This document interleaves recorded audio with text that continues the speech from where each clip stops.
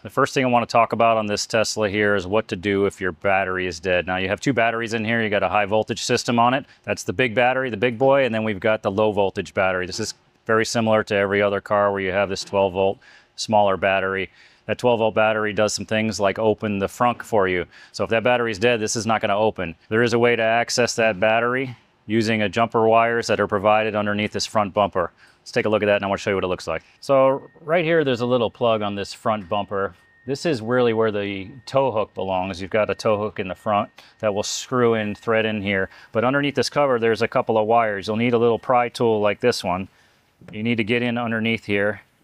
You can pop this cover out. You see, once you've got the cover out, there's a couple of wires in here.